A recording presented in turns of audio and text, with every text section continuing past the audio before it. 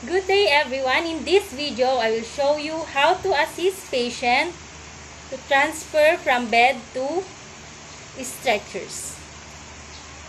Stretcher is used for moving patient who requires medical care. But first, perform hand hygiene, and considering that I'm done with the hand washing where the PPE is needed, and proceed to the patient room. Then, gather the materials that you use in moving the patient. The stretcher, the sliding board, and the blanket.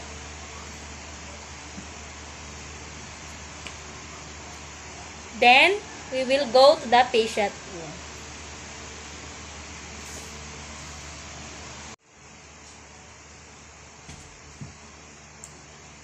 Good morning, Sir Brian Rabanal. I'm your healthcare staff for today. I'm Honeybell.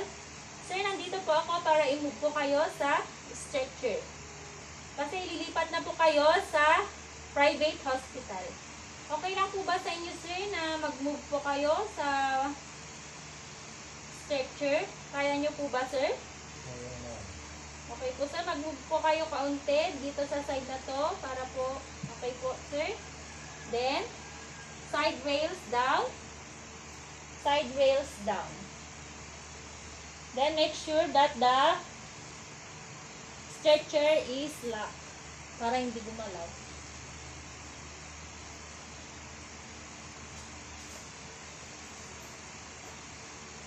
Then, move the stretcher near the patient and make sure that the patient's bed is 1 inch higher than the stretcher.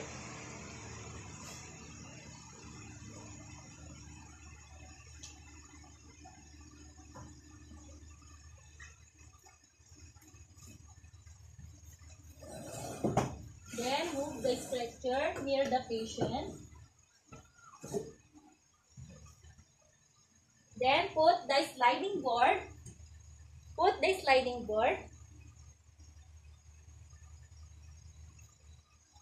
Okay po, sir. Tanggalin ko lang po yung kumot nyo.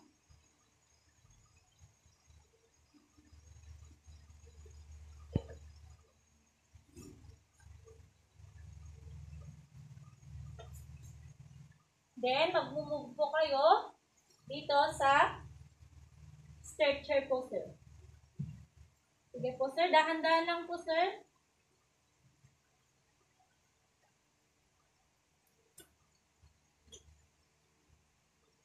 Okay po, sir. Lalagay ko lang po yung security belts.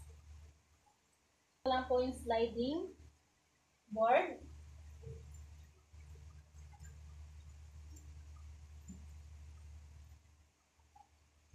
Then, lalagay ko na po yung kumot niya, sir.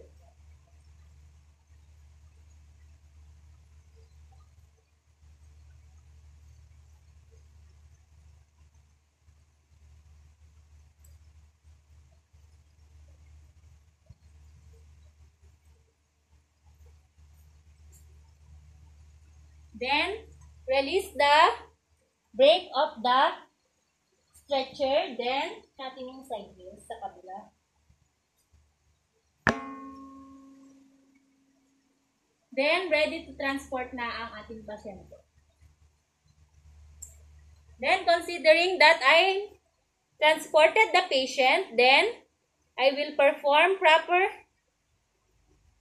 hand washing after removing my PPEs. Then, I'm done.